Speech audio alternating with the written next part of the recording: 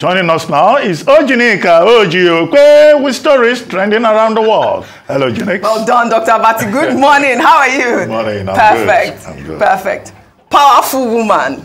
Good morning. Abi, you're not a girl. Am I? You know that. You are a powerful woman. Ayo was trending yesterday. I stand with Ayo. For defending our nation. Yes, I stand for with defending Ayo. Nigeria. Kudos to you. I have a tweet that you sent out yesterday. I loved that tweet. Well done, Ayo.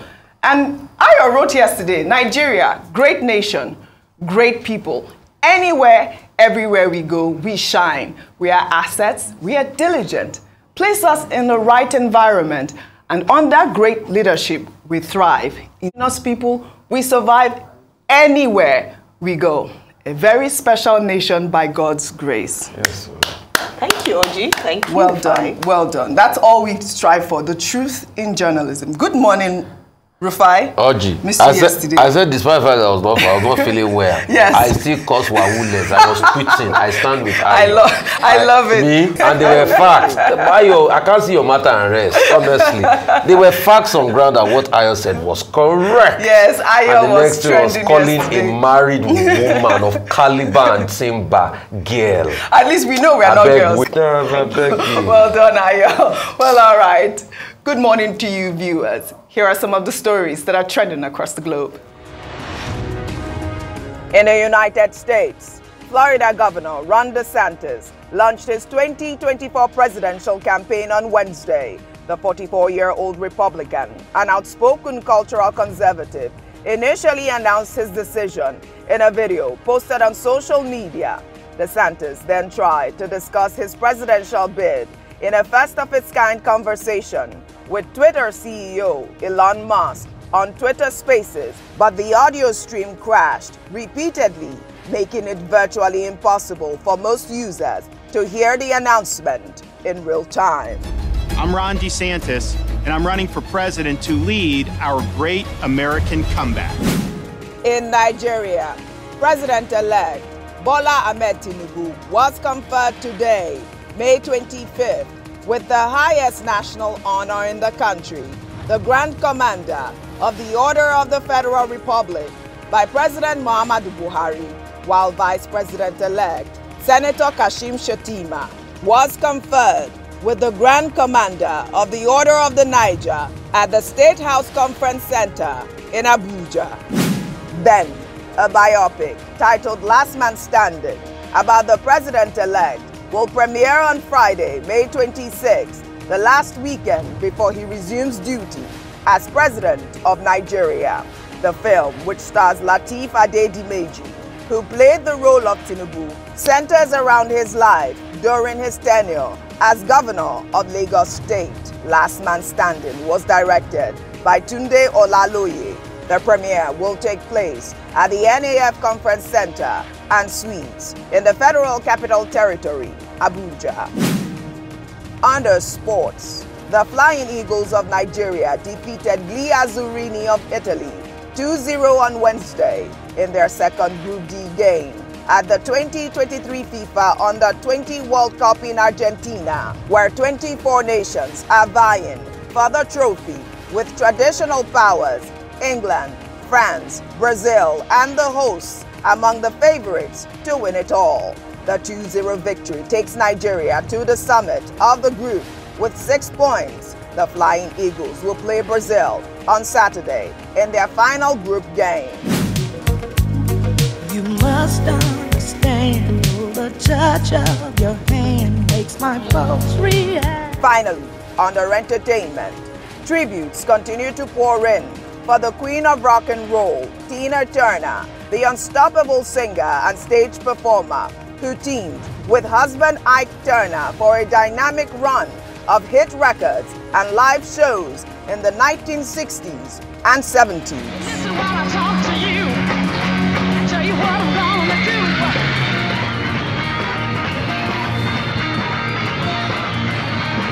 do. Tina Turner was born Anna Mae Bullock in Tennessee. She rose to fame as the lead singer of the Ike Tina Turner Revue and survived her horrifying marriage of 16 years to Ike Turner to become a superstar in her 40s at a time when most of her peers were on their way down, with the chart-topping song, What's Love Got to Do With It? What's love got to do with it? Ike Turner sold more than 150 million records worldwide, won 12 Grammys, and was voted into the Rock and Roll Hall of Fame in 1991 and 2021. Turner was also honored at the Kennedy Center in 2005 with Beyonce and Oprah Winfrey among those praising her. Tina's life became the basis for a film, a Broadway musical, and an HBO documentary in 2021 that she called her public farewell, titled Tina. I'm a girl from a cotton field that proved myself above the destruction and the mistakes. And I'm here for you.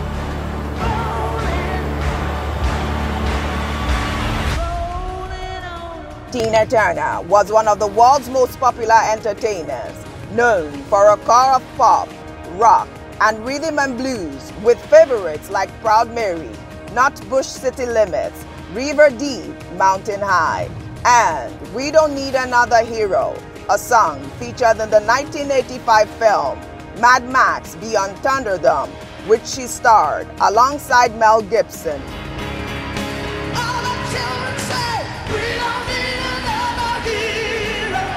Ike Turner died on May 24 after a long illness, peacefully in her home in Küsnacht, near Zurich.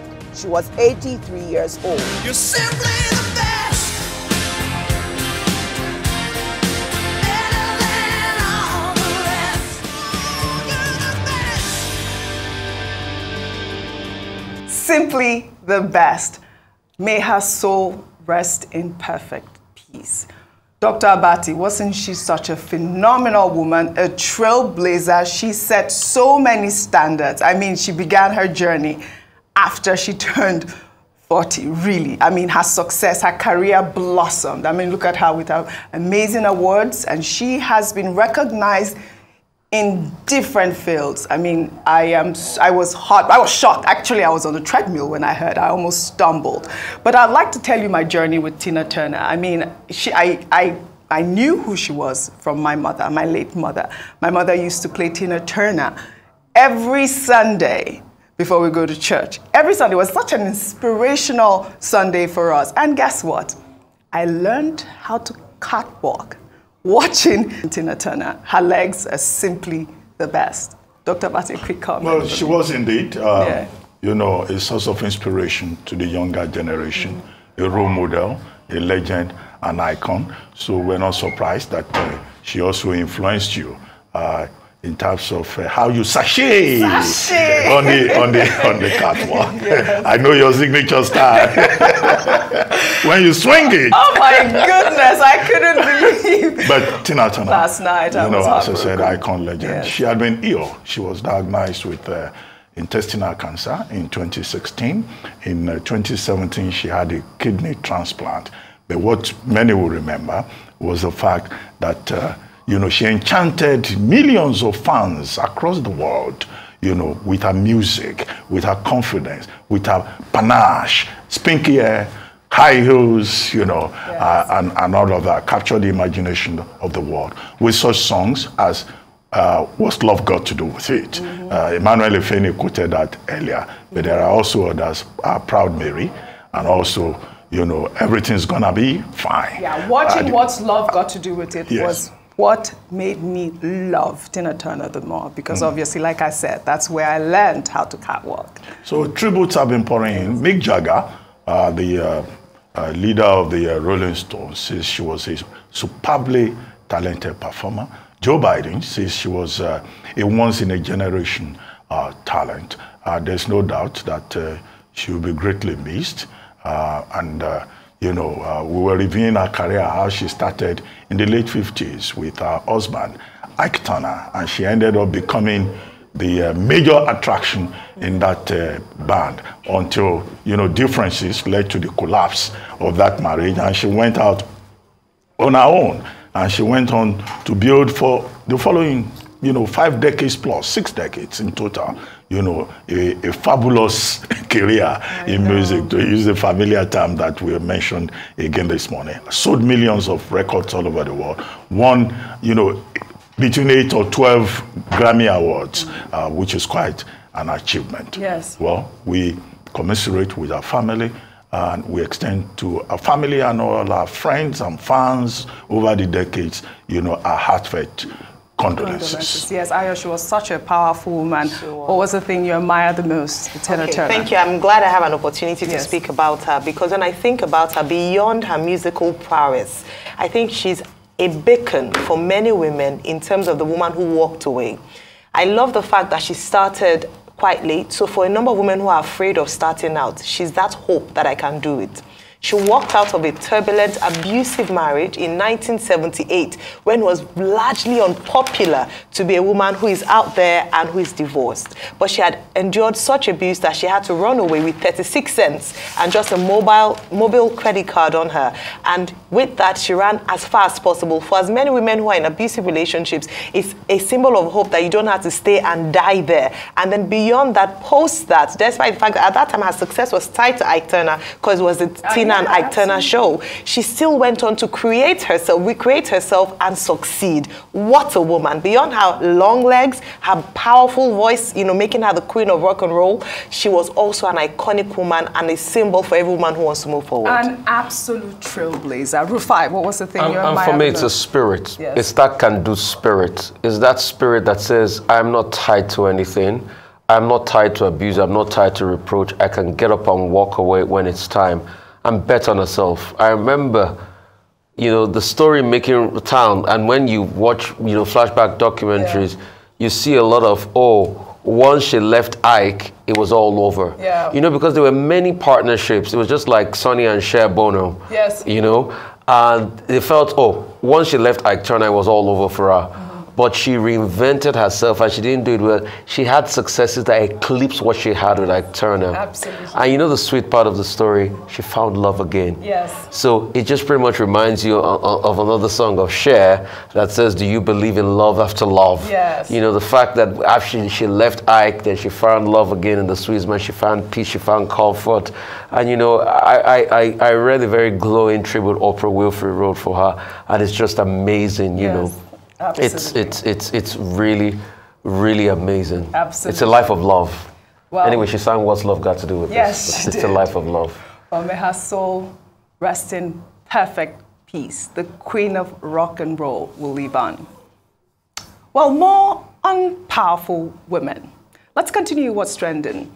Aisha Buhari, the wife of Nigeria's outgoing president, Mohammadu Buhari, has officially engaged Senator Oluremi Tinubu, wife of President-elect Bola Ahmed Tinubu, acquainting her with the duties of the office of the First Lady of Nigeria. Aisha Buhari received her successor at the presidential villa in Abuja on Wednesday at an event that signaled the formal transition of official engagements in the office of the First Lady of Nigeria, and handed over some documents to Remi Tinubu to serve as a guide towards piloting the affairs of the office. The outgoing First Lady is also said to have handed over the seal of the African First Lady's peace mission to Remi Tinubu, being the chief host of all the spouses of the African heads of state. Well, during the ceremony, Aisha Buhari expressed confidence in the ability of the incoming First Lady to deliver the task ahead. I'm coming to you, Aya, on this story. The first thing is, we know that the office of the First Lady is unconstitutional, right? I guess that is why this story turned a lot of heads. But let me take one Twitter reaction. This person wrote, hand over what? Is the office of the First Lady provided for in the Constitution of the Federal Republic of Nigeria? Keyamo, where are you? I'm sure you know why Ade asked where Keyamo is at this point. I mean, I heard Dr. Bati talking about Keyamo this morning, about how he enjoyed the privileges of his office, and now he wants it scrapped. What do you think of the office? So I certainly would have started on that note, that I thought the office of the First Lady is not recognized by the Nigerian Constitution. And famously, the President, Mohammadu Buhari, had said that he wasn't going to have that office. Absolutely. He even talked about it in a famous interview where he had said she would be in my room and the other room. That's where the other room came from. But we saw that Mrs. Aisha Buhari emerged to be perhaps one of the very influential first ladies we've seen, with a retinue of staff as well, because she had her own office and had special assistants who were attached to the president's office, or who were for the president but attached to her own office. Now, in terms of handover, perhaps we should begin to have a conversation around, is it realistic to not have the office of the First Lady? Because if we're going to do it and spend money, I hope we'll also review the records of how much was spent on the office of, in the office that is not constitutionally recognized. So the budget that goes in there, should we have one? And if we have one, should we make it proper so it doesn't go under the table? A lot of attention is on the incoming First Lady, whether she's constitutionally recognized or not, Senator Oluremi Tinubu, and she has laid her record out. That even though she served as two-time First Lady of Lagos State, 12 years in the Senate, this is a different ball game. She's the mother of a nation. We're looking forward to her representing that office well. Absolutely. And again, like she's mentioned, humanitarian activities, and it'll be good to see what she wants to push as her agenda as First Lady. Absolutely. Well, all right, let's take another story. This time in the United Kingdom. Universities across the country have opposed the new immigration rule for foreign students, restricting them from bringing family members into the country from 2024 because they say it will worsen their financial pressure. On Tuesday, the Home Office also announced that foreign students will be stopped from switching from the student's visa route to a work visa until their studies have been completed. Additionally, there will be a review of the required funds students must have to demonstrate that they can work after themselves and their dependents. While reacting to the new rules, UK International, a body of universities across the UK, said the move was a threat to the country's global success as a top destination for international talent and needed to be considered very carefully. Rufai, you weren't here when we discussed this story, but I want to tie this story in Nigeria with it before I come to you. Well, in the meantime, the chairman and Chief Executive Officer of Access Bank Holdings, Dr. Herbert Wigwe, on Wednesday, laid the foundation to start a private university in his hometown in the Ikwere local government area of Rivers State. The institution, which will be called Wigwe University, is situated on 400 hectares of land, which will accommodate an estimated 200 buildings. Herbert Wigwe, during the foundation laying, said the school will be a world-class educational institution, with students spending 1 year of their academic period on exchange abroad. The bank CEO, in a video that has now gone viral, also stated that when the university is complete, no university in the whole of Africa will rival it. Let's take a look. Everybody waiting here. This now on a project. We're going to go protect them with anything we want to get. No university will go there like this. No be for Nigeria, for Africa.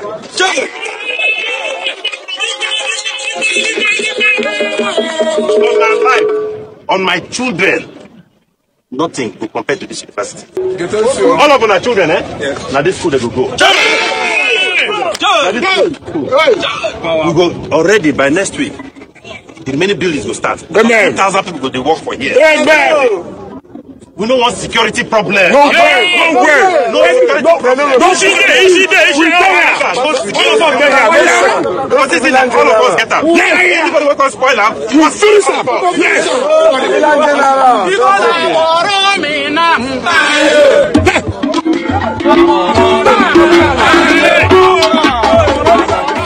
Well, it's nice to see a CEO speak pidgin English. Yes, now, all of us get this university. I love it. I love it. I mean, I think this is a phenomenal idea from And Herbert kudos to him, because we need to get a lot of education back into Nigeria. Absolutely. Kudos to him on that. And if you make that university world class, a lot of people will come there. Yes. And the greatest gift and legacy you can give is education. I tell people that every time. So kudos to him. Forget the fact that he was, he had to tell them, because he had to make them understand in their own local language the need for the university. Concerning the UK universities, yes, they do make a lot of money out of Nigeria, and you can't deny the fact. And a lot of the universities in the UK have been hemorrhaging cash. Why? Also what happened with COVID, and the fact that, they've had other problems within. But most importantly, it is the foreign students that bring most of the cash. And this new attempt on these visa restrictions definitely might affect their foreign student inflow. Yes, that's what they're saying. But what is that also telling you? That is telling you that there's also a big opportunity for revenue for Nigeria in the education sector if we develop it. Absolutely. So maybe if we have Wigwe University and the likes come on stream, then we can have people from abroad come, like they used to come back in this, to our universities. That is the actual point. Dr. Bati, 30 seconds. Okay, quickly, congratulations to Herbert Wigwe. What he was trying to do there is to get the community to have a sense of ownership, of participation. And community involvement is always very important once you carry them along. And he was saying, look, there shouldn't be any security problems. He doesn't want in OjyOkpe, I think that's the name of the place in Ekwere land. He doesn't want any Omonile syndrome, because once the people see the project as theirs, then they will support it. Absolutely. Finally, this is a good example also of giving back to society. We're glad that he's not repatriating his money abroad. He wants to create jobs. He wants to promote education. He wants to leave a legacy. Absolutely. And that's fine. And he's very clever. Yes. Well, congratulations, Herbert Wigwe and the people of River State. Well, thank you very much for your great contribution, as always, on What's Trending. Well, that's all I have for you on What's Trending today. I'll see you all tomorrow.